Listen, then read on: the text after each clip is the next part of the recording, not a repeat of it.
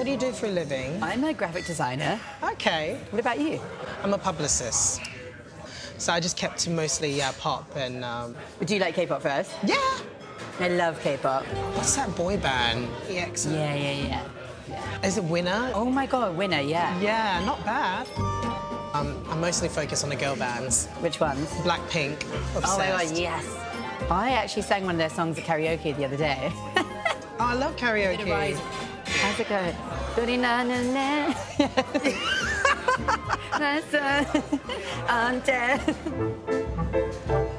have you been in a relationship before then? No, never been in one, no.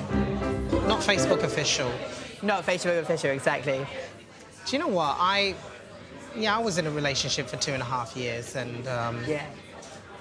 I don't think we really made full use of it. We weren't Facebook official, that's for sure.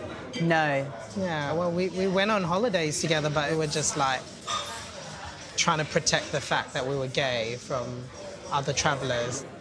So when it came to taking pictures, we would take pictures of them together.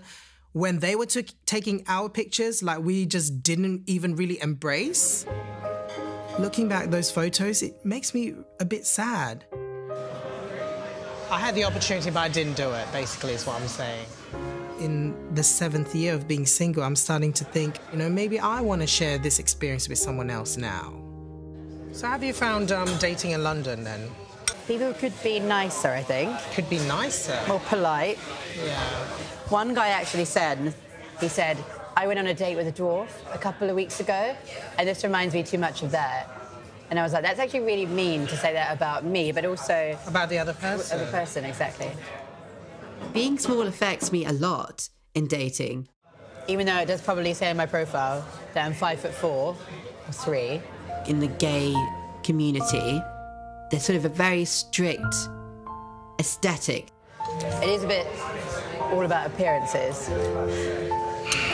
It is, isn't it? You have to be tall, muscular, have beautiful teeth. I don't look like this ideal that everyone has in their mind. So that is actually something that can prove difficult, make it difficult for me to find somebody. Because there's so much to choose from. You can afford to be picky, and you can have the mentality of there's so many fish in the sea, there's going to be another fish swimming past if this one doesn't work out, you know? But I've still not caught any fish. So. Exactly, yeah.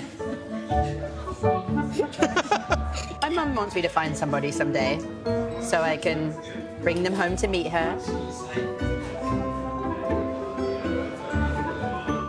Make sure you subscribe to get a regular serving of love and romance.